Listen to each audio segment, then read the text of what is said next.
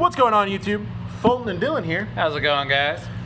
and today we have a wonderful video for you guys. We're going to be going over some of the top selling devices, in our opinion, it's also the best quality ones for the categories of best external mod, best pod system, best internal battery device, and also best tank.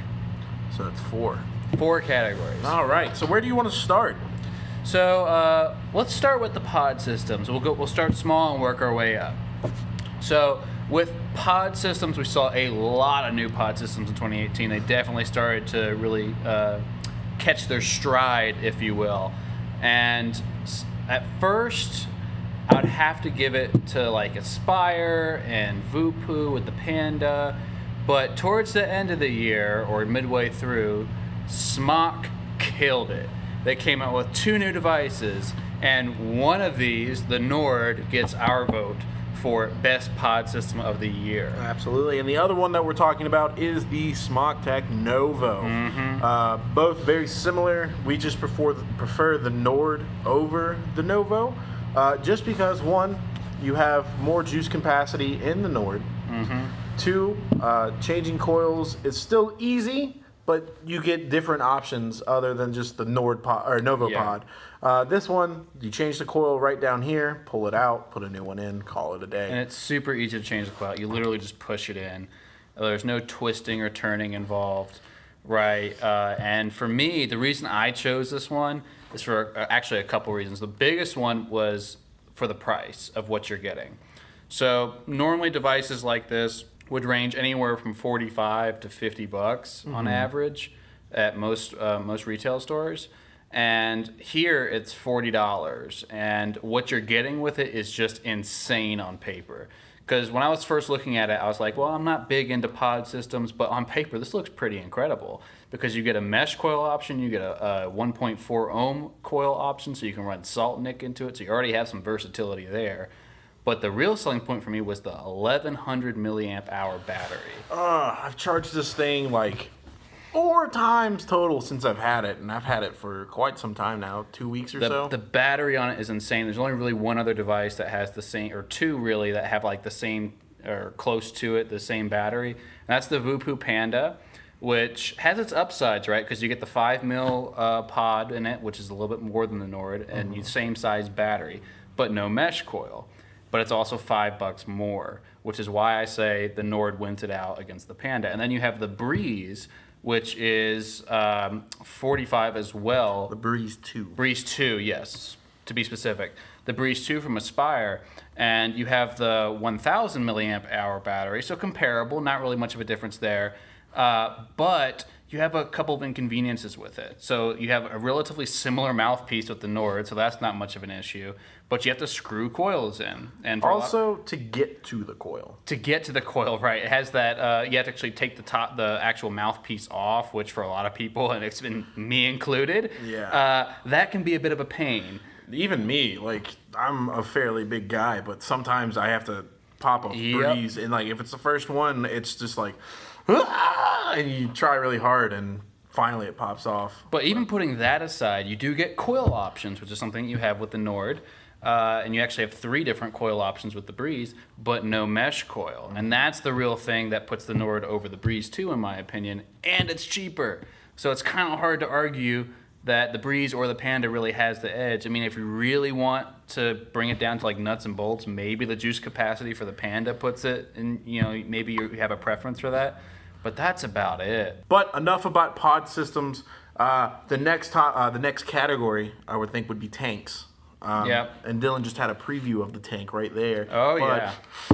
Like we said, we had a little preview of the tank that we're choosing. Me and Dylan and Charlie all use it here at the shop. It is the Fireluke Mesh Pro tank. Yep.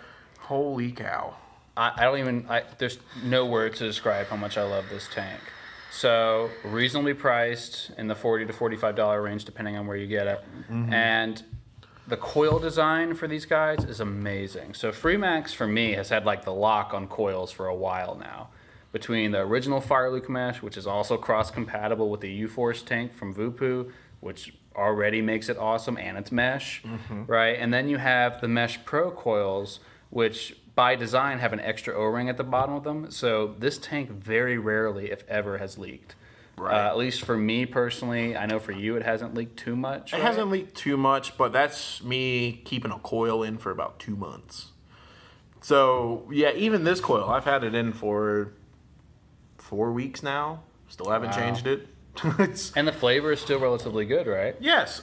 So my method of vaping, like usually when I get a new coil, I start off with a fruity flavor, like wild apple or something like that, and then I move on to a menthol later on. Cleanse your palate a little bit. Yeah, I hear you. I hear you. You tend to get more coil life like that, but don't take it from me. Use whatever you want. So Fireluke Mesh Pro, when they first came out, you had 3 coil options. You had the single mesh, which was eh. Single mesh coil was, below par for me. But they really saved it with the double mesh. The double mesh was really what got me and Dylan hooked on it. Oh, yeah. We could run it at 55 watts, get amazing cloud production, and amazing flavor.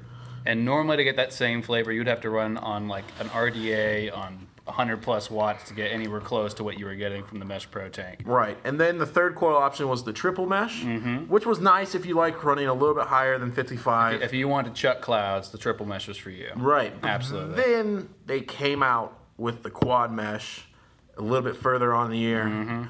And holy cow, it's the coil I use. It's the coil I use. It's the coil my fiance It's got uses. 8 cotton windows on it. Like, this thing just soaks up liquid. Right. And it's... You have 4 mesh coils just firing at once. Oh, Even so much flavor. This morning, So much flavor. I didn't have any juice in my tank, and I was driving to work, and I hit it.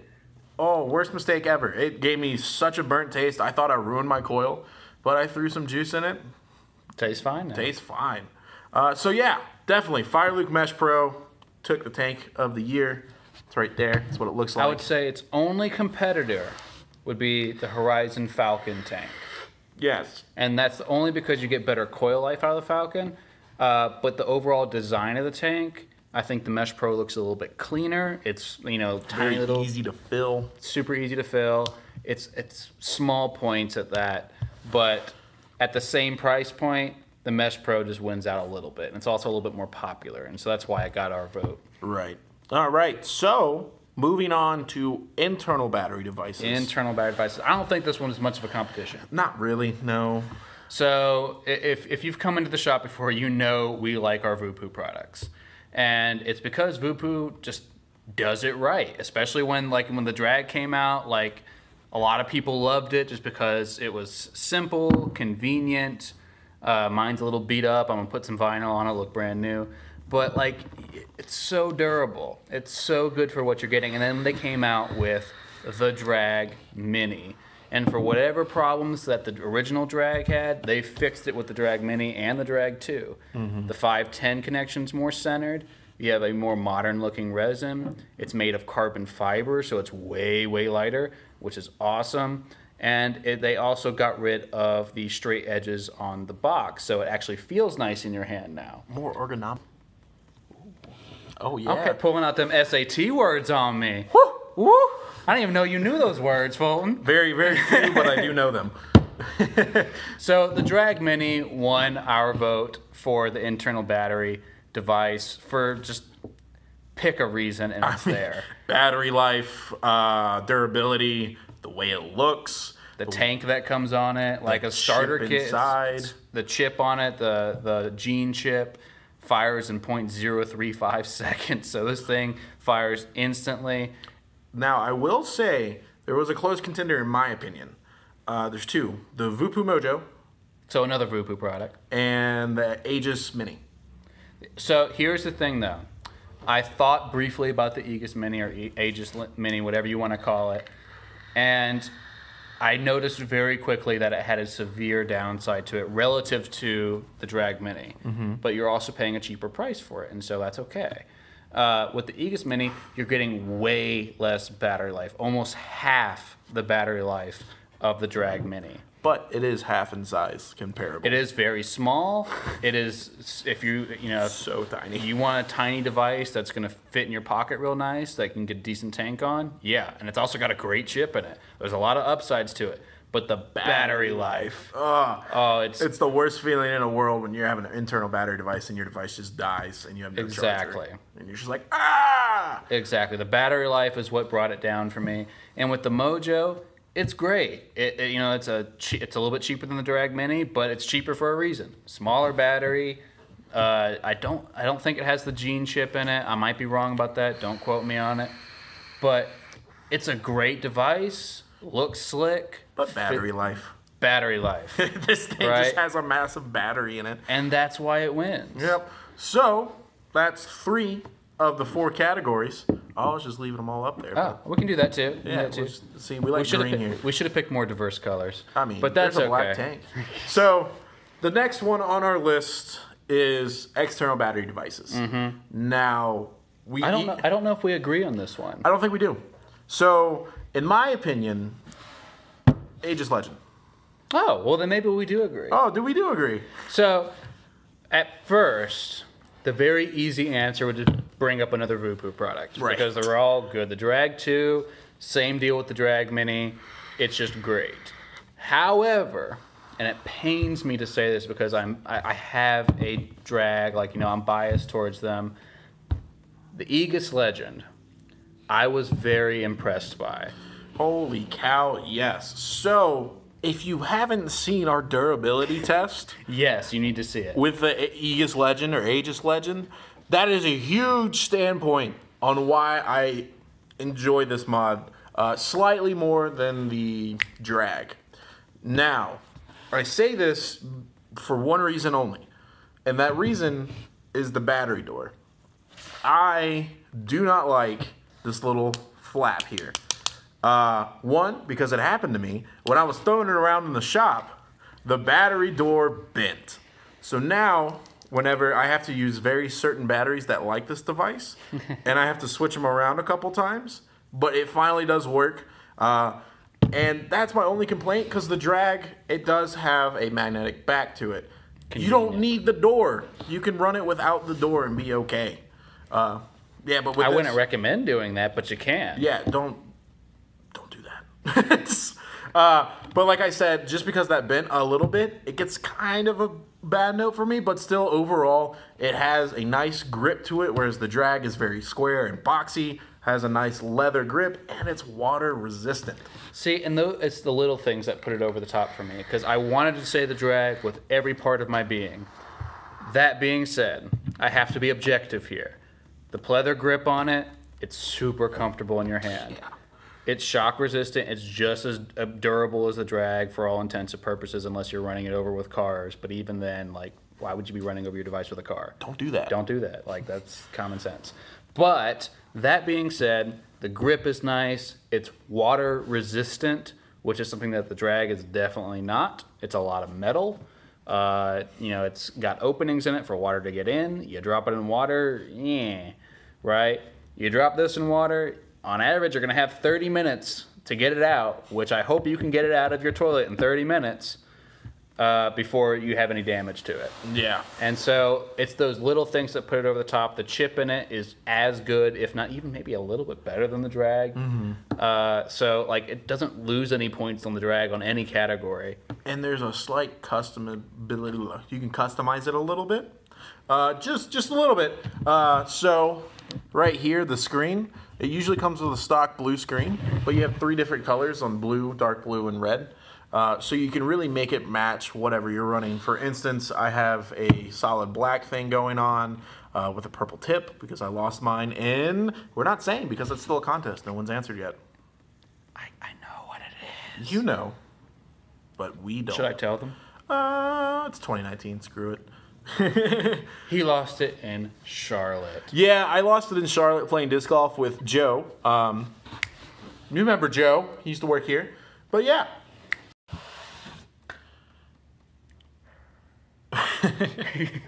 I'm a dragon. Yeah. So where we end? We ended off there. We were talking about why the Aegis Legend won our vote. And we were just finishing up with that. We'll say we finished it. We'll say we finished it. But anyway, guys, if you like what we do on this channel, please show us some love. Hit the subscribe button, the like button, The bell. and the Don't forget the bell. You need the bell. Ding. This way you are the first person to know whenever we post a video on YouTube. And you can watch us be funny and wacky and all that fun stuff here. Or if you have any questions about his beard, you can ask him in the comments below. Why is it red? Why is it red? Everyone asked the question. What you don't know, if you look back a couple videos ago, when I had hair, I had blonde hair. Yeah, so the top of his head is blonde, but his beard is red. Makes no sense. Nope, like that's red. But check us out on Facebook and Instagram. If you're an App State student, you get 10% off on everything except CBD. We are located in the Harris Teeter parking lot of Boone, 240 Shadowline Drive. You'll see Mad Vapes, we promise. It's next to the Harris Teeter. You can't miss it. We have a sign.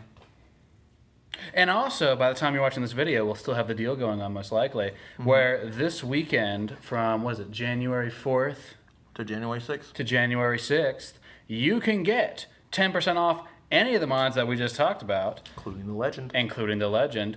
And on top of that, if you spend $50 or more on a mod, you get a free 60 ml of pourable e-liquid. And that includes everything you see behind me right now. That's a deal. That's a steal. I mean, yeah, I only vape house juice, so. Same. But yeah, guys, we'll see you in the next video.